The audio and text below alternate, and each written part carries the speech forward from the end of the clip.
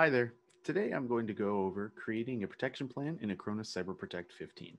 Protection plans cover not only backup, but also antivirus and anti-malware protection, URL filtering, Windows Defender antivirus and Microsoft Security Essentials management, vulnerability assessment, patch management, and the data protection map feature.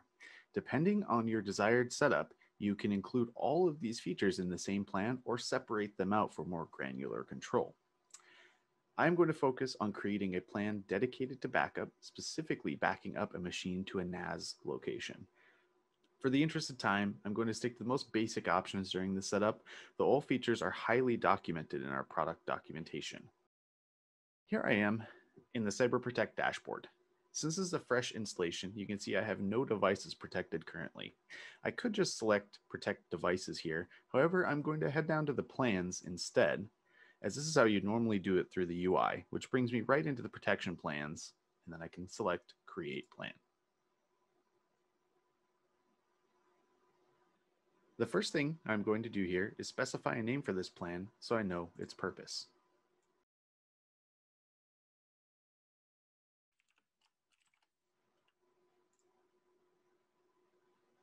Now I will select Add Devices at the top, as this will cater relevant and device-specific choices to me as I set up my plan.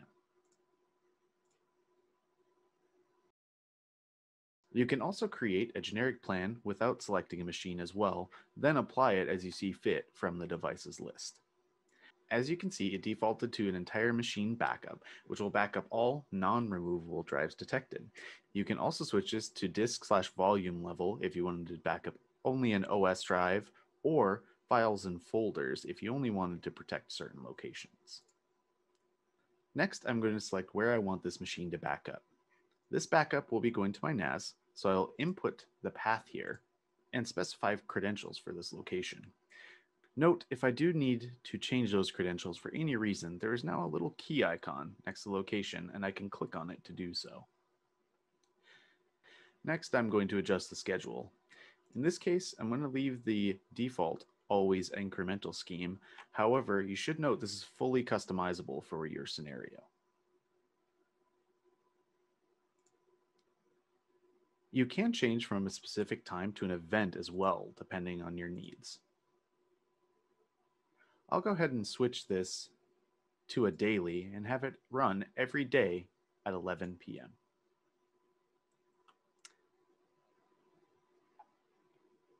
Note there are also several options and conditions which may be useful to you here at the bottom. Next, I'm going to adjust how long to keep, as I don't want to retain them for the defaults here.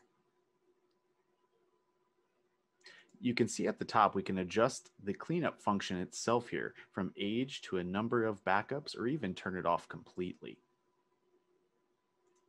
I'm going to stick with the backup age, but adjust this down to a 7-day rolling backup.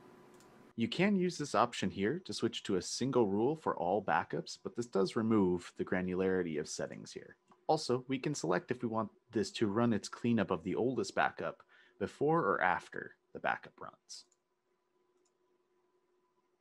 Here you can flip on backup encryption, which prompts you to set a password along with the encryption of your choice. Please note that there's no means of recovering this password, so be sure to keep it in a safe place. Next is the option to convert to a VM. This will create a copy of the machine based on the backup, which can be powered on immediately, saving you time on restoring the machine.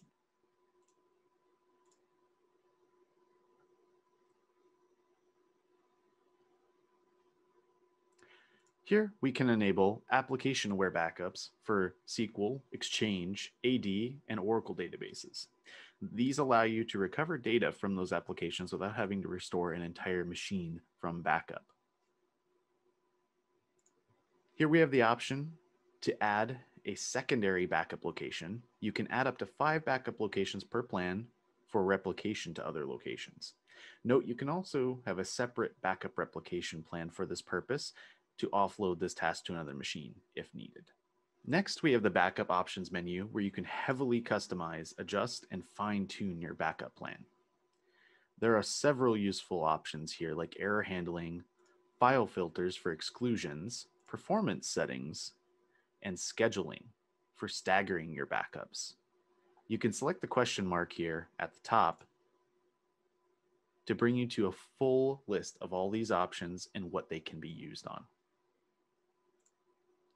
Okay, the basics of my plan are completed. I am going to turn off the other features here as I will set them up on their own plans for that granular control.